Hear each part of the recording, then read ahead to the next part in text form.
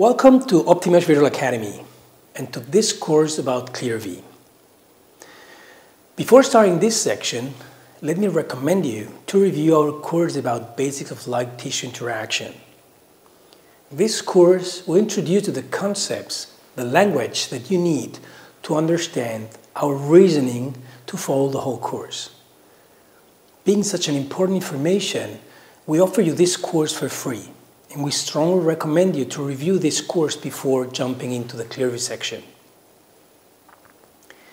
The objectives of this course about ClearV will be first, analyzing the technical characteristics of this device. Second, based on these characteristics, help you to understand how and where we can apply this technology and basically in vascular indications. We'll teach you how to analyze the patients and every situation to decide the best way to treat patients with ClearV. We'll then look at the reactions that you have to identify while doing the treatment to decide if you can go on doing the treatment or if you need to modify your treatment protocol. We'll also review the signs that might indicate you the possible complications, as well what to do to avoid them and how to treat them.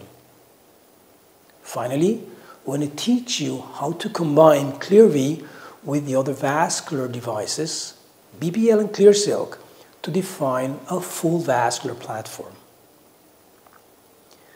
We're going to do all that applying our personal way of teaching, which is based in avoiding the superfluous information and condensating the important practical information.